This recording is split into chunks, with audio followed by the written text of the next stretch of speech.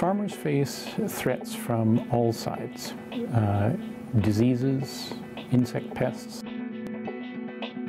changes in climate.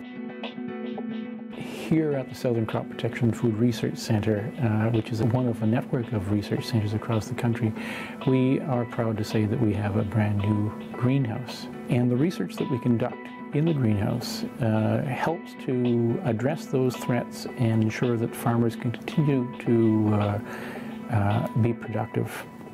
This is a state-of-the-art facility that brings research to a whole new level. It has maximum flexibility, space efficiency, automated irrigation and fertilizer systems, and full digital tracking of experimental results.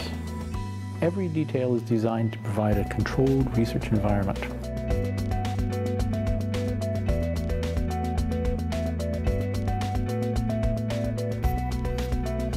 Well, we're really excited about the research going on in the new greenhouse. Work done here will help many aspects of agriculture and Canadian society.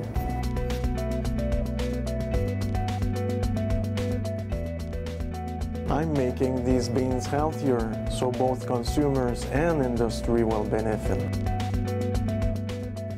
I'm helping to reduce crop reliance on industrial fertilizer to save environment. I'm developing plant-based animal vaccines to protect Canadian livestock. I'm finding ways to defeat Plum Pox virus to help stop fruit industry. One of the projects I'm working on involves alfalfa improvement. So the goal is to improve the quality and yield of alfalfa, not only as a forage crop for cattle, but also as a potential bioenergy crop.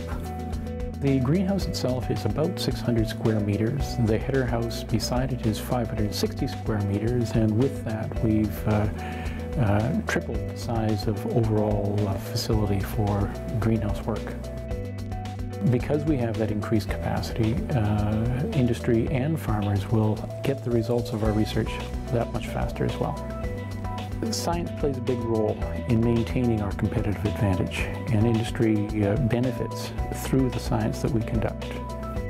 The greenhouse provides an opportunity for us to do a whole lot of new things, new innovation, new discoveries, new research that would, I think, push the research envelope that much farther forward and support industry and farmers in the region and across Canada.